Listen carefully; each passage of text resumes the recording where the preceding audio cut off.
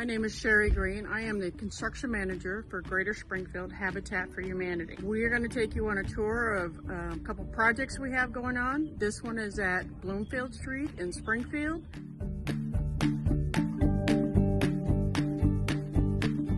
So we're going to go inside, take a look around, and see what's happening.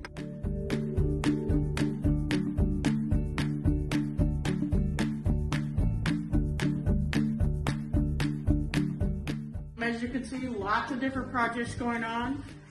We're about to finish up. Should be done by the end of this year, 2020. So we're going to take a walk around the house. We'll take you to the kitchen and then the 3 bedrooms upstairs. So this is an IKEA kitchen. It comes to us donated products from IKEA. We put them together and install them in the kitchens, and they work really, really well.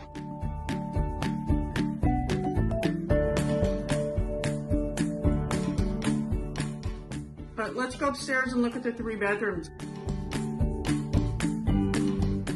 So this is upstairs, full bath up here, linen closet, 3 bedrooms. But this house is unique in the fact that we are getting solar. It's our very first house with solar panels up. So we're very excited to have this project completed. We have a flooring system that is a great system to have volunteers help us install, carry up.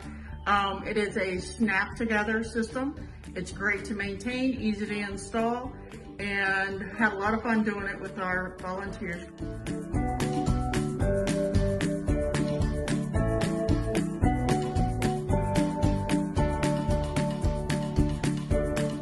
Hi, so welcome to James Street now. We are at our next project. It's in a little different phase, and this is a 4-bedroom house, which makes it pretty unique.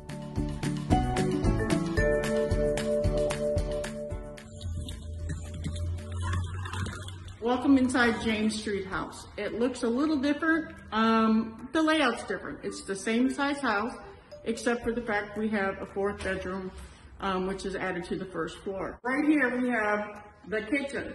The difference is there's just no dividing wall between the kitchen, dining room, and living room, which gives us a really nice open floor plan.